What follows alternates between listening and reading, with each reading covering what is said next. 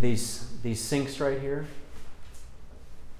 These sinks right here were a change order that the documents show that cost the city an extra $15,000 because it wasn't the right sinks and they wanted the right sinks.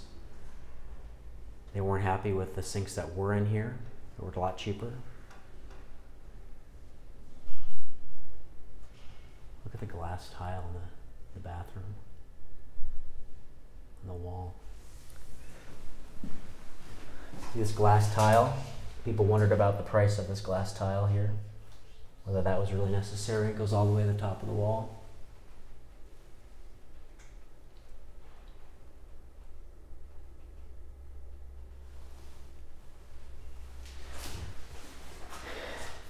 These doors here on the stalls in the bathroom, there's a normal height that these doors come in. Well, the architect wanted taller doors because they looked better aesthetically and they matched the height of the mirror.